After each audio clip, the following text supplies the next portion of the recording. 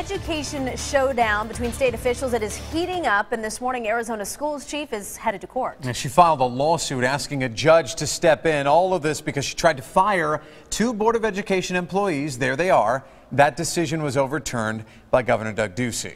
ABC 15's Katie Connor now joining us live with this developing story. Katie, a lot of back and forth here. Yeah, since January, really, when Superintendent Diane Douglas took office, there's been this power struggle between Douglas and the Board of Education. But this morning, both sides will walk into the courthouse here in downtown Phoenix, where a judge will make a decision.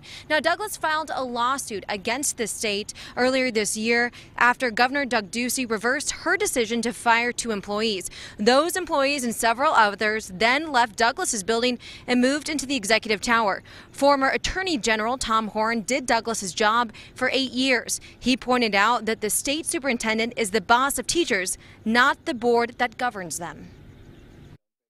I wouldn't have dreamed of trying to boss the executive director or fire them. I've tried many ways to resolve this issue.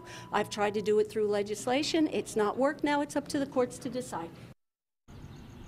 And the hearing will start at 8:30 this morning. Of course, ABC 15 will be in there as well and keep you updated throughout the day. Live in downtown Phoenix, Katie Connor, ABC 15 News.